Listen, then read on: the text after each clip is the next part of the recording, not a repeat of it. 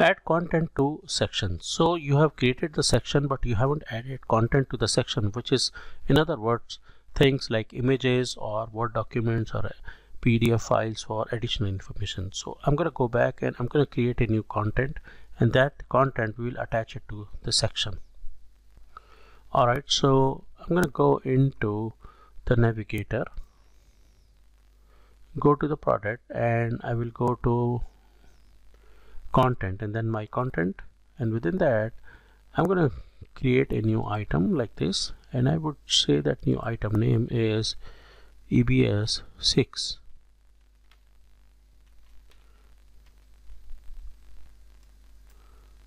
Okay, say EBS 6 for section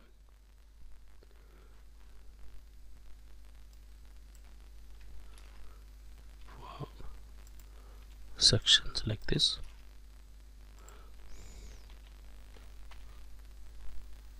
Okay, start date is, let's say, today's date, and then content type is, let's say, image, and then I'm going to click on continue, and here I'm going to choose a file. Let's say I choose a file like this one. I save it, and then I try to preview it to see whether I can see. You see, I'm able to preview it. Okay, and then I'm going to go to the categories, choose categories such as it's available for graphics, multimedia. Okay, then I will submit it for approval. Okay, so by this you see it has been already approved, and it's an image, it's available now. Okay, so now I will go to my section, let's say hierarchy, and within that I've got something like consulting services. So I'm going to choose this and hit the update button, and then I will go to content, and here I will look for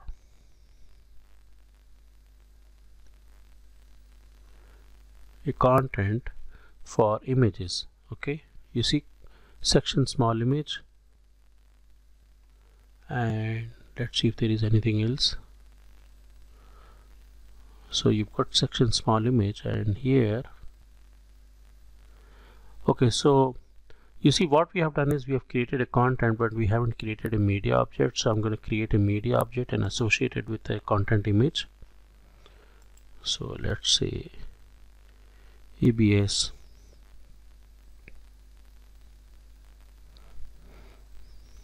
six as a media object.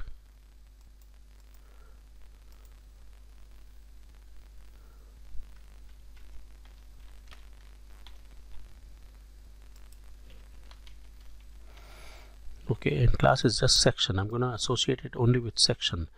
I'm going to hit the apply button, and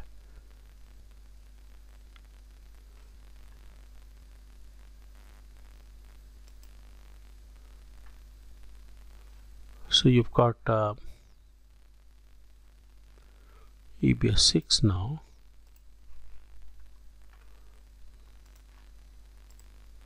But what about the image?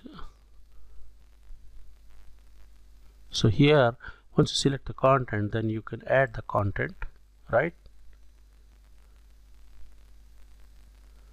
And the content item name is also EBS 6, so you can simply go here and give the name as, say, EBS and search. So EBS 6 is right here.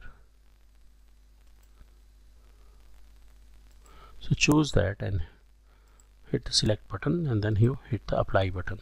So now you have the association of the media object along with the content that you have created. Then you hit the apply button again, so this will be applied to the content. So that's how you create a section and then associate